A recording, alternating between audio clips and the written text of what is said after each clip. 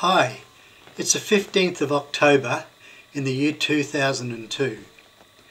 My name is Seyfang and I am pleased to present a short video of the ancestors and descendants of George James Seyfang, who arrived in South Australia from London in 1854. The video traces a direct line from George James to Jamie Seyfang, my grandson. It also covers 4 generations of Seyfangs who have lived in London from 1750, having migrated from Germany. We can trace the Seyfang family history back to the 1700s. George Frederick Seyfang, who was born in Germany and moved to London in around about 1750, settled in the Spitalfield area. He married, had 5 children, and his firstborn son, Christopher Frederick, is our next in line. The Seyfang family worked as tailors, this being the only occupation that did not need an apprenticeship. They lived in areas like Crispin Street, and when things were going tough, they moved to places like Petticoat Lane. Christopher Frederick was a successful businessman, owning his own printing business. He married, had 8 children, and his 6th born, George Bond, is our next in line. George Bond was also successful, being the Secretary of the Lloyd's Register of Shipping. He lived in comfortable circumstances, as this house will show. On a recent trip to England, Hope and I visited the site of this old home.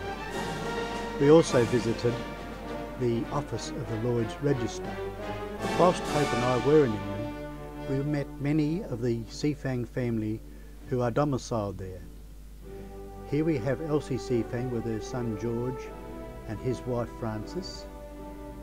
Another house where the Seyfang family lived for a short while. Frederick Seyfang and his wife Gladys, who live in the Bexhill area. Their daughter Angela was their first contact with the English people. Eileen Lancaster, whose grandmother was a Seyfang, is shown here with her husband John. George Bond had a large family, 13 children, and 2 of his sons, George James and Reginald Henry Seyfang. The 2 brothers decided to migrate to Australia. George James was an educated person and whilst in London worked at Bank in South London as a clerk. He left London docks aboard the sailing vessel Hindostan on the 3rd of February 1854, arriving in Port Adelaide on the 23rd of May in the same year.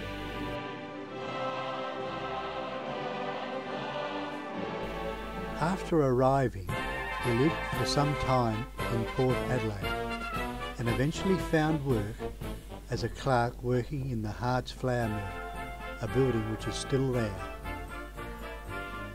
His next move was to move north to a small country town called Watervale in the Clare Valley.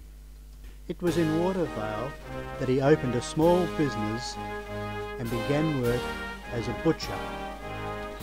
He met and married Ellen Sullivan, an Irish lass who had migrated to Australia and settled in Clare during the Great Potato Famine in Ireland. They were married at the St Mark's Church, Penwortham, another small establishment just north of Watervale. They decided to move to Moonta, but not before 2 of their sons, Christopher Frederick, my grandfather, and Walter George were born. George James owned 2 bullock teams and worked in a carrying business in the Moonta area. George and Ellen were Christian people and attended many churches in the Moonta locality. Almost all of their children would have attended this school, the Moonta Mines Primary School. It must be remembered that George James settled in Moonta long before the opening of the copper mines, and when he died on the 22nd of September 1911, he was one of the oldest, if not the oldest, person in Moonta. Reginald Henry Seyfang arrived in Australia in 1861 and visited his brother George James in Moonta on his way to Port Pirie. This was to be the last time they were to see each other. George and Ellen's family consisted of 9 children. However, 3 of these children died at birth. Christopher Frederick, born in 1858, my grandfather. Walter George, born in 1861. Sydney, born in 1869. Matilda, born in 1878. Alice May, born in 1873. And Eugene, born in 1875. For the details of George James Seyfang's immediate Australian family, please refer to later videos.